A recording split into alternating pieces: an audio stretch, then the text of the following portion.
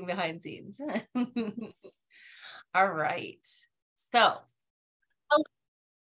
hello and welcome to the Transformational Speakers Podcast. I'm your host, Erin Loman-Jett, and I'm excited about our guest today, and Angel Tuccy. She is an award-winning speaker, radio host, TV producer, PR media specialist, and 15 times best-selling author. I mean, if you can't just do it once, why not just do it 15 times, right? She obviously knows what she's doing in this arena. With her help, her clients have been featured in thousands of major media publications, television, radio, podcasts, magazines, and stages. She was awarded the most influential woman of the year, best morning talk show, the best talk show team during her 12 years in broadcasting. She's been featured in the Marquis Who's Who on the cover of Lemonade Legend magazine. She shares stages with top influencers and has been the host of 3 daily talk shows. She is just an amazing individual. On top of it, like, think of all those accomplishments, guys. Like, she's not just sleeping on the job over here. So welcome to the podcast. I can't wait for my guests to get to know you a little bit better. Erin, I'm so excited to be here. Thanks so much for having me today. Of course. So I know that it's not like a straight line. Like, you didn't wake up at 5 years old and go, I can't wait to be a talk show host. I can't wait to help people with media. Tell us how you got to where you are today. Oh, right. I did not want to be a talk show host. That's for sure. I was actually the girl who almost didn't graduate high school because I was so afraid of public speaking, had absolute stage fright when it came to standing in front of my audience or my peers. I couldn't even describe how to make a peanut butter and jelly sandwich, right? A simple task. My mouth would dry up, the butterflies in the stomach, everything. And somehow I ended up in broadcasting after all of that. But it started with a podcast. I started with a weekly podcast. We had a friend who had a whole kit and caboodle, like the whole studio kit in his basement. And I would go there every week and we would host a podcast once a week, just featuring the local businesses that I was networking with in my local chamber of commerce. And our local radio station discovered us, picked us up, said, would you like to be the host of your own actual radio show on traditional radio? So took us over. First day in the studio, I took my headphones off and said, this is what I want to do. I want to become one of the top radio producers and radio hosts in the country. And pretty much for the next 10 years, that was my goal, was to be in broadcasting. And it all got started because of a podcast. I love that. It's so funny because before podcasting was even out here, I had a radio show in Seattle, and I loved bringing people into the studio and doing some of that work. And so when it became available to do it from home, I was like, this is so much better. Like, I can do this and get such a global reach. It was only, the local to Seattle. They didn't even broadcast it anywhere, but it was mostly on my Facebook page, because then I could stream it there so people could listen in to try to even increase my own reach in that. So I love that about podcasting. It is such a great opportunity to expand your reach, leverage other people's audiences, right? And that's what you're doing with media. So I hear you're the media matchmaker. Tell me more about how you guide your clients to more media opportunities. Oh, they do call me the matchmaker. Like, I've always been a connector. And, people tell me what they do, what their expertise is. And I've just always been really good about bringing people together and building connections and building relationships. And so that's how I ended up becoming a matchmaker for media. Somebody says, hey, I'm looking for a guest. Angel, do you know a speaker? We're doing this event. I'm like, I do. And so I would just start sending emails or direct messaging, text messages to folks to connect them to each other, and ended up building up an incredible database of speakers, people who wanted to be guests, people who actually had podcasts and shows and TV and magazines. And when I kind of outgrew my immediate sphere of influence, I created a Facebook group online that today, just this last week, crossed over 13,000 members of people who are connecting with hundreds of podcasters and journalists and stage hosts and people that are looking for guests every single day. And I just get to say, like, sprinkle my little fairy dust over them and say, I did that. I love that. It's the ripple effect, right? Like for me as a speaking coach, I get so excited because I might never talk to your audience, but if I can help you do a really great job and transform lives on the stages that you're here to serve and the people you're here to serve, that ripple effect gets me so excited, because the reason I became a coach, a business coach and a speaking coach, was really truly to change the world.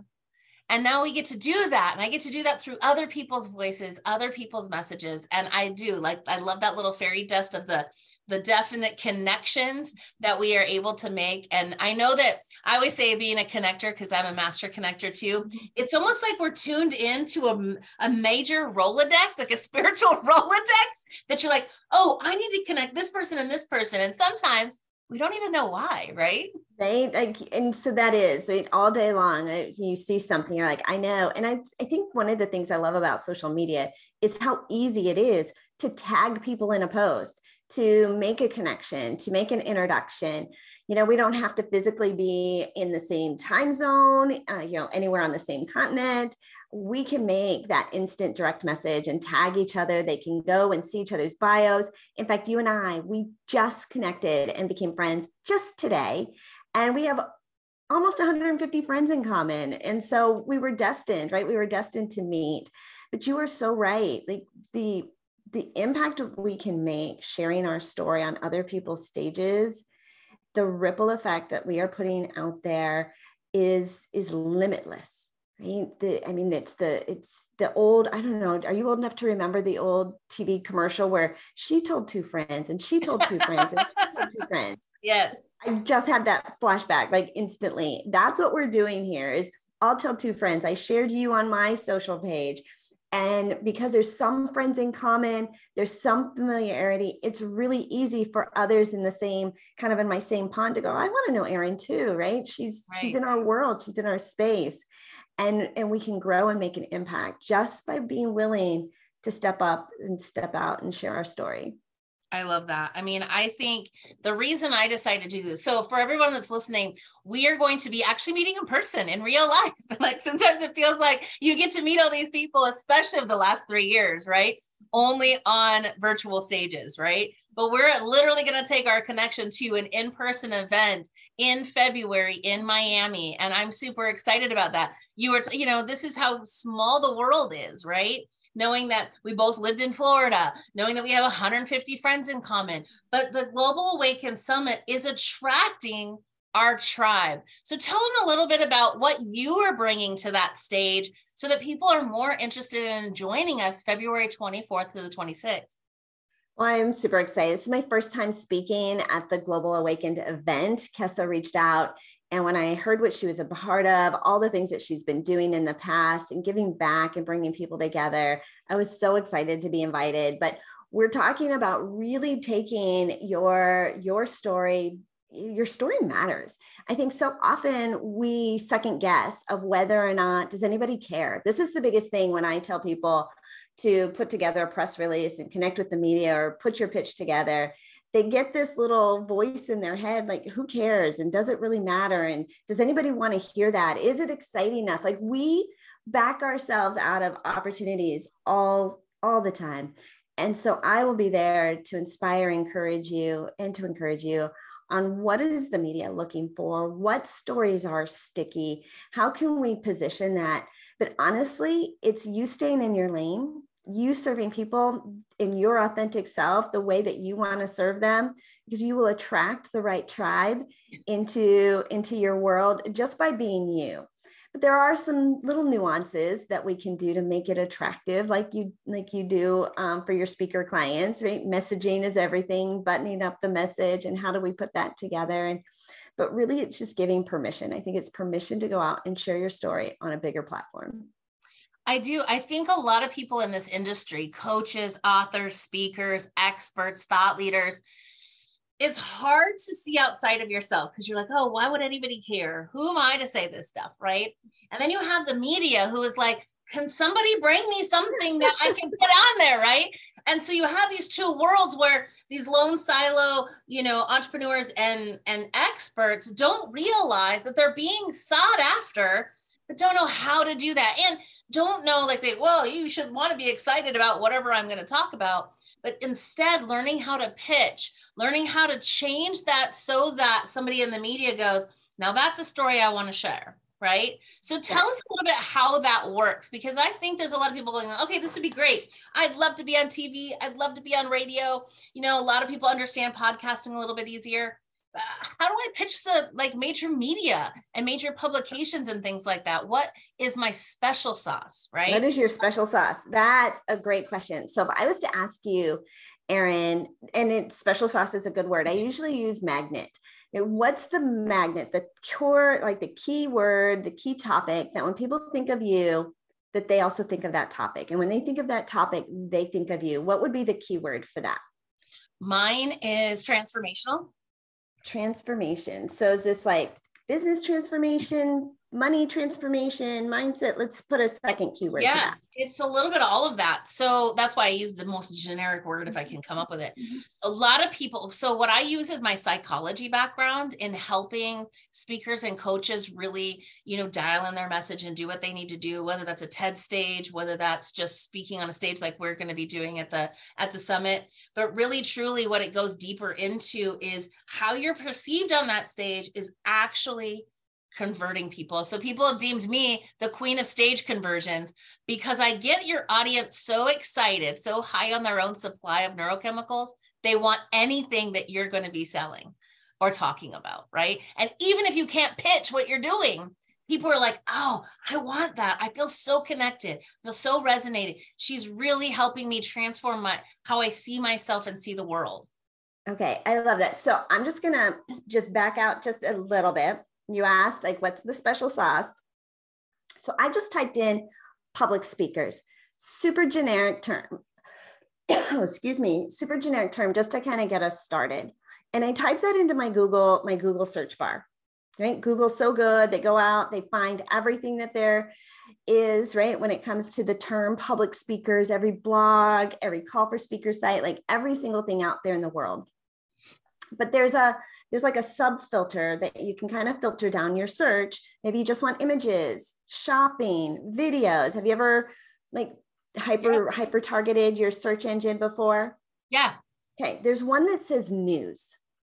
When I look up public speakers and I click on news, it brings me an organic media database, a list of media outlets that are covering the topic of public speakers right now.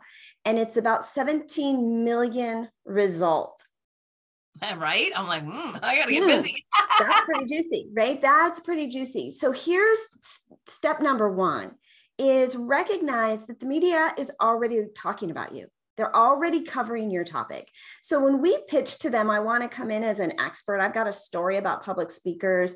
Right? I have a special sauce. I have a really unique formula. If I come into them and this is what we're talking about, this isn't weird to them, right? Oh, perfect. Like you said, would somebody give me a story? Would somebody give me some content? Would somebody help me out?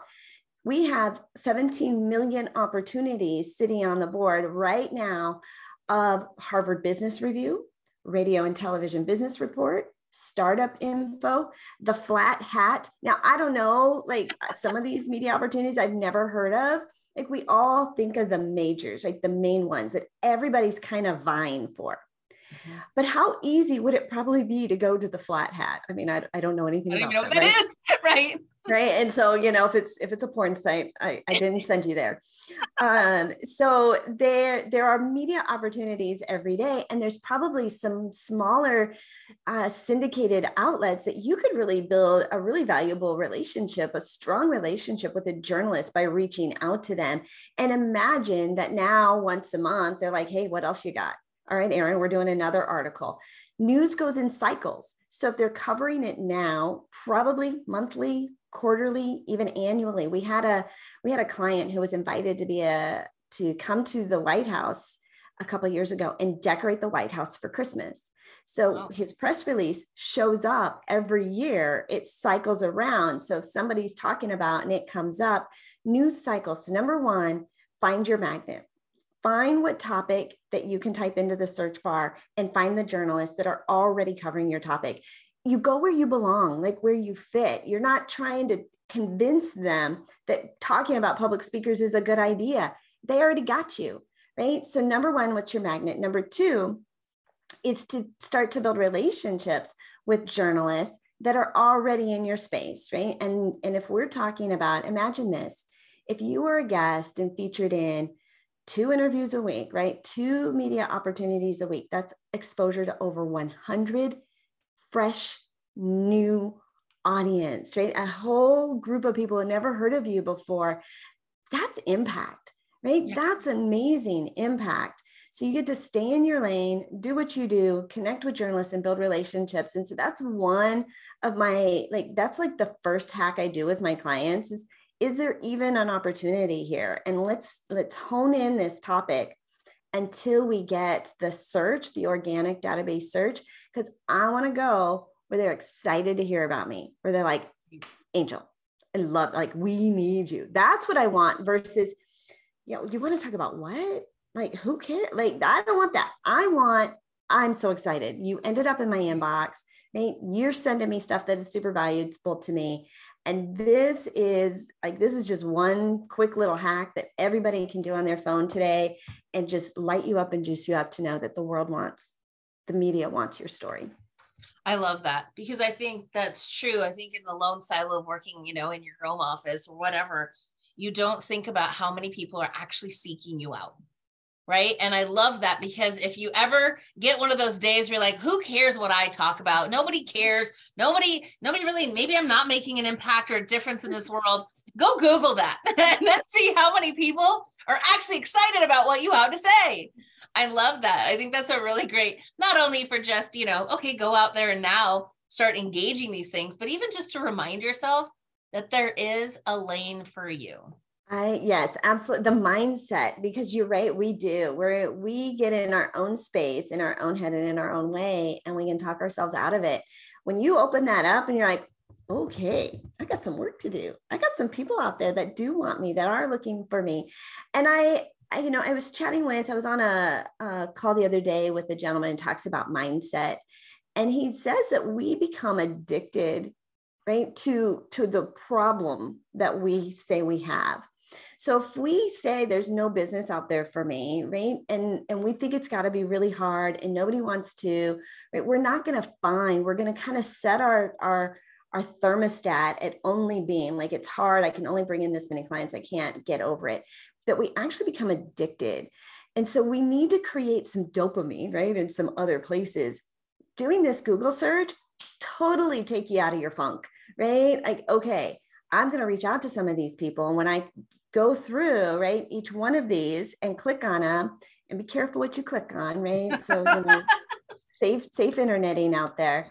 I can usually get directly to the journalist that wrote that article, and I can reach out to them directly and become a trusted resource for them. This is a little heavy lifting. Like, it's a lot of manual labor on the front side.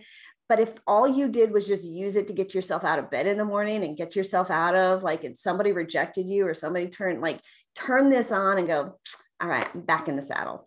Because there's more where that came from, right? So you get turned on from this one, but you get it totally changes your life on this side because it's like you have this loyal following over here, right? So it's like, so what, next, like, it's not that big of a deal. And I really think that is a great way of reminding ourselves that we are making an impact, because that's why we do what we do. That's why we get up every day.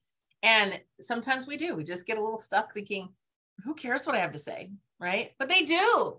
When they don't see you, you're just kind of out of sight, out of mind for a while. But then the minute you kick back up, everyone's like, thank God you came back. Well, and that's one of the things I think Kessa is bringing together with this Global Awakened event is let's just be awakened, right, to what we bring, to the energy we bring, to what's possible out there. And let's do it together and not feeling like we're all alone, kind of doing the same thing we've always done. Right? It's time. Like, we've been at home, we've been social distancing, we've gone through like all the things, right? Yeah. So let's come together. I mean, how can I mean, it's in the title, like Global Awakened, right? Like you are going to, something's going to be awakened inside of you, in your community, or on a global impact. And so, yeah, it's the promise is in the title. It really is. That's what I love about this. Okay, so for those who don't know, we're going to be speaking the Global Awaken Summit in Miami, February 24th to the 26th. The link will be in the comments. You'll be able to get registered. But really check out, we have an amazing lineup of individuals. I'll be hosting a lot of them on the summit, on the podcast here, but it's really, truly, I even love it for, when Kessa was like, well, how else can I get some people to attend? I'm like, let me interview everybody on the panel. And some of the speakers I've had on my podcast, I've had on summits. So we already know each other. But I love that that is connecting all of us global leaders together to lift the consciousness of the planet, get people to understand their value and their worth and the impact that they're here to create. And I just think this is an awesome opportunity for people to join us. Come join us. We have amazing opportunities. You're going to hear from amazing speakers. There's going to be a gala. There's going to be a mastermind on a yacht. I mean, who doesn't want to be in a yacht in the ocean, right? I'm just saying, if this is something that you're interested in, please attend. Come and join us. We're excited to meet more of you, especially knowing that, right now, just on here, we have 2 master connectors. If the only thing that happened out of the summit is you got to meet one of us and we did some intros for you, I think that would be worth it, right? Right. I mean, think about our database, think about, our connections and who we know, and after a conversation, what doors, and I truly believe like one person, just meeting one strategic person could change the trajectory of your life. If you think back of the seat you're sitting in right now, and just all the different people and some of the different things, like who triggered that, who triggered down this path. I was on a phone call yesterday, Erin, with a woman that I had met through my Facebook group. And we got on the phone and she's like, wait a minute, are you that angel? I thought I was talking to this thing. I'm like, that is me. She goes, but I was getting ready to come to Vegas at an event that I'm speaking at this next weekend to meet you. And I mean, it was crazy. And she's like, the universe be universing, wanted us to for sure meet each other, and kind of brought us together, kind of slammed us together, even though we were going to see each other next week. All this like series of events, people make an impact, right? People impact you every day, but you've got to show up to create that conversation. And sometimes the events, you guys know, right? Yeah, we get incredible value. The speakers come, we come for what they're going to teach us in the room or from the stage, but it's the people in the room, right? It's hallways, lobbies, bathrooms, bars, right? It's the side conversations that really create the energy, right? Who are they going to connect us to? What are those side conversations? Yes, incredible speakers. You're going to learn from the top in the industry, top notch. They're bringing their best. They're people that are actually out there doing it. They're a couple steps ahead of where you want to be. And we absolutely want to learn from them. But the connections and the relationships, the networking, it's so valuable. And of course, on a yacht. I'm so excited. My first one, I'm really looking forward to it. I've gone through and seen some of the videos of the testimonials of events that she's had in the past. And it just looks like a kick and fun time. And I'm so excited to go. Well, I'm excited to be back in Florida. It's snowing and cold here, like to 11 degrees right now. It's supposed to snow 5 more inches. I'm like, yes, I get to be back in the sun and on the ocean. Like that is in my other like little thing, like, it gives me a break from the doom and gloom here during the winter time. Where do you live? I live in North Idaho. In North Idaho. Okay. I lived in Colorado for 20 years. We just moved to Florida 2 years ago. Mm-hmm. And I will tell you, right outside this door, it is sunny. It is 78 degrees. There's palm trees. We sat outside and had lunch. I'm in awe. This is only my second winter here, and I'm never cold. But I will tell you, I just went to an event in Houston and I have no idea how to dress for the rest of the country. I showed up, short sleeve shirt or dresses, bare legs, open-toed shoes. I needed sweaters. Luckily, it was across the street from a mall. Sorry, honey, I had to go buy some new boots. Right? But I forget how to dress for the rest of the country. And so, anyways, it'll be fun to have you here, but leave the boots at home. Yes, no, I for sure. I think after living in Florida, I became desensitized towards the cold. And so now that I've moved back, like I was like, I hate the cold. I hate the snow. I cannot get warm. I'm like, how did that happen? Because I was born and raised here. But you know, it'll be an amazing opportunity. So if any of you are living in the cold areas and just want to get away, February 24th and 26th will be the place to be. So let me ask you the question that I ask all of my guests on my podcast. I always talk about my future self. My future self is ELJ. She's sat under the trees with Oprah, New York Times bestselling author. She's done all the things, right? When I need advice, I ask her for advice because she's already been through all of this. So if your future self was to come here today, what advice would she give you? Oh, she would say, trust yourself. Yeah, stop thinking it's got to be hard. There are just some days, and I know it, and there's some days I just go with ease, but every now and then I slide back and think it's like I got to be hard. Like, it's got to be harder than this, right? You know, I came from a family of non-entrepreneurs, like hard workers, like salt of the earth, right? And sometimes I think I got to make it hard like that too. You know, mom we cut coupons, we bought stuff on sale. I mean, it was just, we were tucking money away from sometimes I think I got to go back and then, so just trust, right? Trust that I wasn't given this vision without the support from the universe comes to support me, guide me, create miracles every single day. And just trust. I love that. Yeah, you just never know what you people say. And this is always my favorite thing because you get some of these amazing nuggets because as you're speaking to yourself, we're all hearing that and going, yes, okay, I'm hearing you too. I love that. Yeah. Sometimes I do feel a little guilty, right? That because I'm not laboring, right, to do this.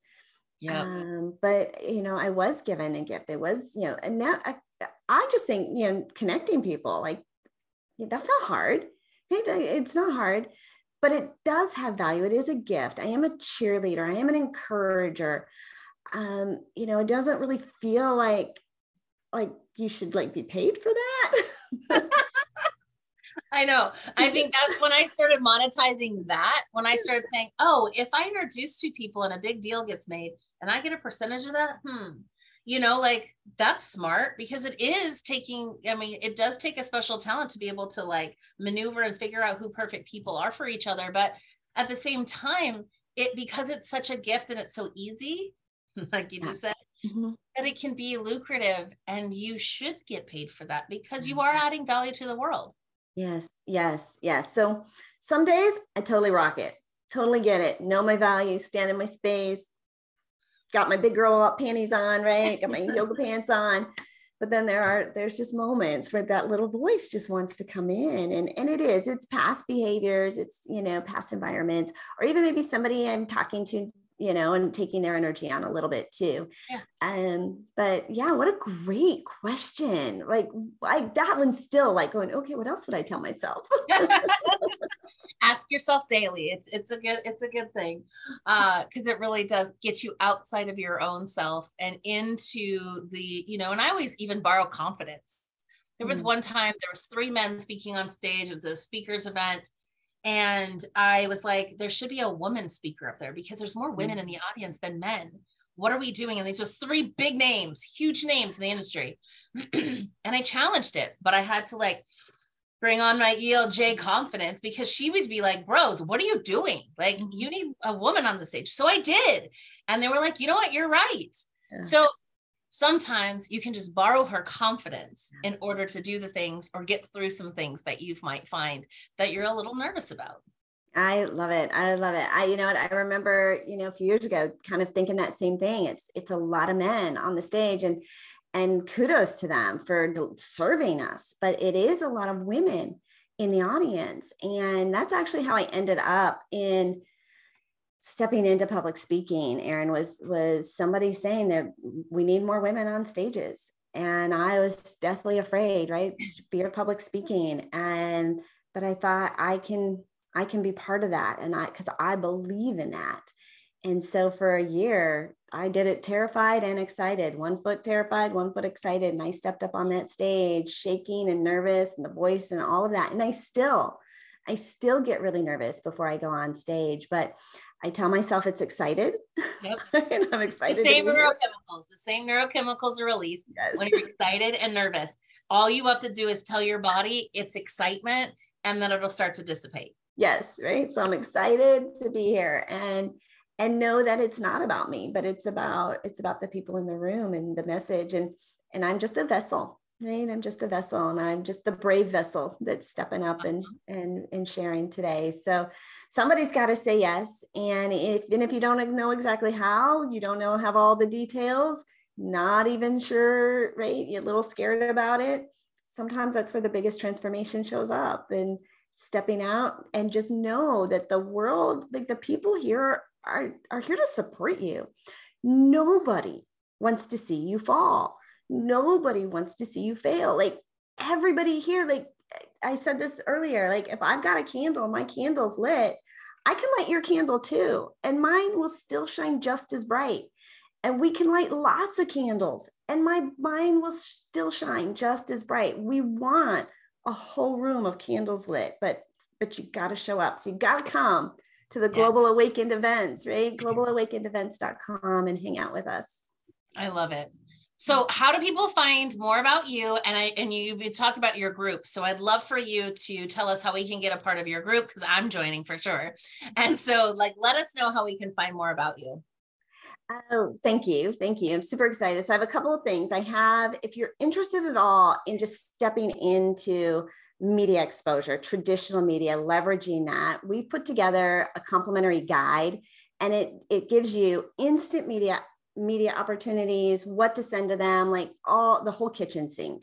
And you can grab that at my website, makeyourbigimpact.com, makeyourbigimpact.com. And then our Media Matchmaker group is on Facebook. It's called Need a Guest. So if you need a guest, that's where you go. And you can get there through needaguest.com. It'll take you right to the Facebook group. I love that. Well, we're super excited about meeting together in person. I can't wait. It's going to be awesome. So don't forget to get your ticket for the Global Awaken Summit, February 24th through the 26th in Miami, Florida. Oh, I can't wait. And we will see you on stage. Thank you so much for being here. Thanks, Erin.